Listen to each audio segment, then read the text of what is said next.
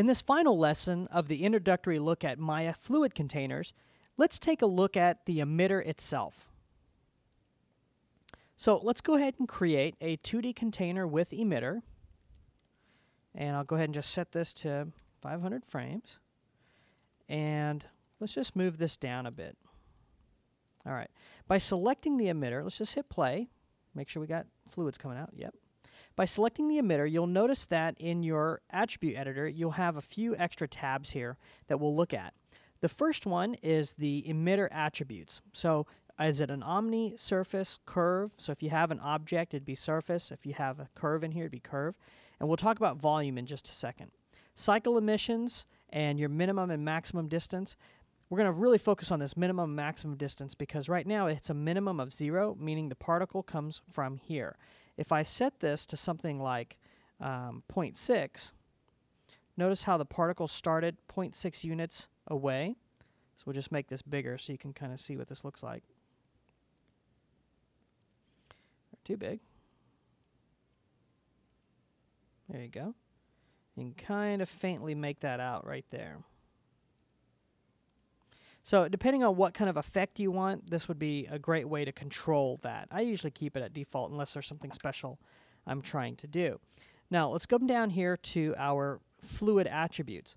This is where you can control the actual amount of fluid coming out of that emitter. All this time we've been adjusting the actual container itself. So if I want to double the amount of density that this emitter is shooting out, I just set this to 2 and you can see how much that's changed. If I set this to 6, you'll really see it. There you go. The same with the heat and fuel. You also have a fluid drop-off. Now if I set this to 0, watch what happens. See how it's coming in right here? However, if I set this really high, you see how the fluid area here drops off very quickly. So this is, again, right at the emitter. Default for this is 2. Now we've already talked about emitting fluid color, but again, if I turn that on, I'm going to have to set my color method to dynamic grid. And from here, I can pick my own color of whatever I want. Okay. And then down below, we have a turbulence section. Now, this is the turbulence generated at the emitter. So currently, it's a gradient, which is essentially saying it's a nice, smooth fall-off. If I crank up this turbulence, you can see what happens here, how right here, how much noise is introduced, and the way that that noise is affecting how those particles are being generated. If I change this to random, I get really just a random scale. It's hard to control what's happening. So again, you have your speed of randomness that you have as a control, and then as well as your frequency and your offset. Now your detail turbulence, be careful as you crank this up, it starts to affect your render a little bit because it's again adding a multiplier to that detail. All right, the last area that I want to talk to you about is, let's just turn down this turbulence, is this volume. Now by default it's turned off. However, if I come back up to the top and I go to the emitter type, change it from omni to volume, you'll now notice that I actually have a cube in here. Now the cube is the default shape, and with that cube you can actually scale it out. And so I can, let's say if I wanted to have particles generated from the bottom here, I can move this into position like this and say, okay, this is going to be where my fire or whatever particle system gets emitted from.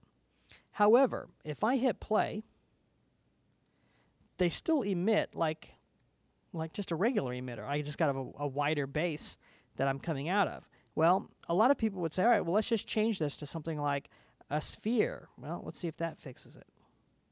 A little bit, but not really. We just tighten it up a little bit. So you have sphere, torus, a cone. You can choose cylinders. You have lots of choices here. What I'm going to do is leave it at cone, okay? And back up here where it says fluid drop-off, remember we're dropping off 2 units. So if you go out 2 units, it's gone. And so if I change this to something like, let's say 3.5 units, right? See how fast it faded out? But what if I take this down to 0? Now watch what happens. Perfect. Now I've got a tremendous amount of noise and turbulence happening here, so I'm going to just set this to 0 and set our gradient on. There we go. So what else can we do here? Well, I'm going to go ahead and make some adjustments to my container just so you can see some of this, what's happening a little bit easier.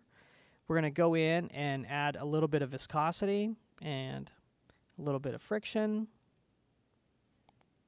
Okay, let's see how that plays back. All right, very cool. We'll go ahead and come down to our turbulence. Go ahead and set that to 0, speed to 0.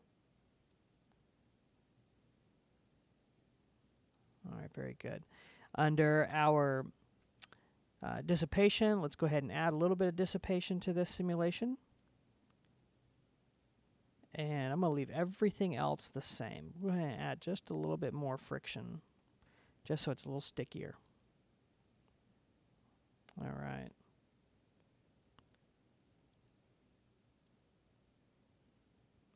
So you can see just by a few tweaks here how well we can control this simulation. I'm going to go ahead and set my density scale to 1. That way it matches that density that we were doing. I'm going to lower my buoyancy just a bit. And let's see what we get here. Very cool. And while I'm at it, I'm going to go ahead and turn off both sides. I'm going to just turn that off. And that way the initials, there we go. And so that's a lot of particles coming out. We can go ahead and slow these guys down just a bit. There we go.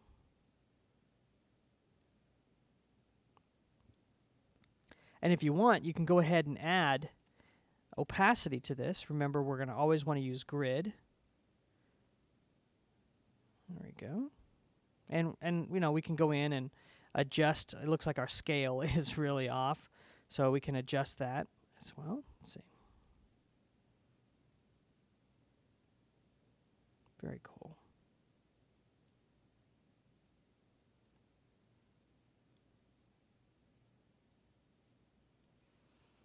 So again, a lot of fun. You can do a lot of really cool things with just using the default emitter, but you could tweak it out and create some really cool effects by adjusting the actual emitter to things like volume or emitting from objects or curves.